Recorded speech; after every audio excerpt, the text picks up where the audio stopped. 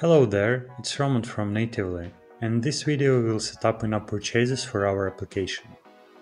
First, navigate to the Features section and click in-app purchases. Natively uses RevenueCat service to enable in-app purchases feature. On this screen, you need to click on the switch near in-app purchases. It will enable two fields. You need to enter iOS API key and Android API key. You can enter either iOS or Android, depends on your need. First of all, we'll switch to the documentation and take a look on the RevenueCat. So RevenueCat makes implementing in-app purchases very easy. As you can see on the image, it provides like a layer between App Store and Google Play Store and your application.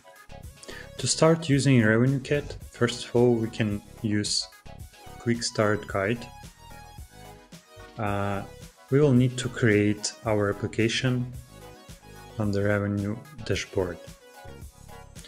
Click Create New Project and enter project name.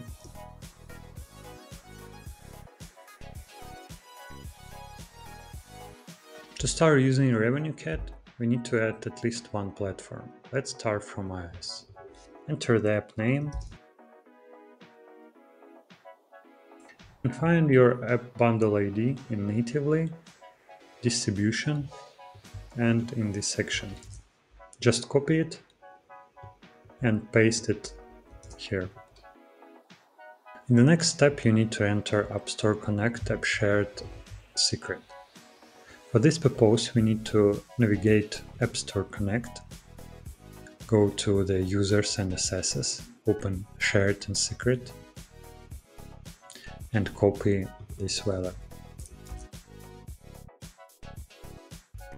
Then click Save Changes. We have successfully added our first application. Let's do the same for Android.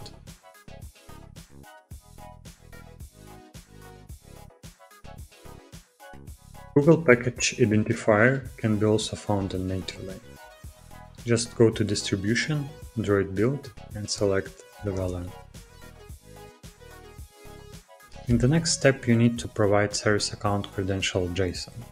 To create it, just click on this URL, how do I create this? You will be redirected to RevenueCat documentation with a detailed step how to do that. I already have this data, so I'll just upload one I have. After doing this, save the changes.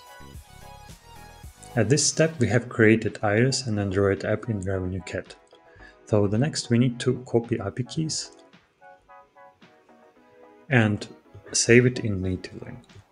First, I will copy iOS, go to the Features, in-app purchases, and paste it here.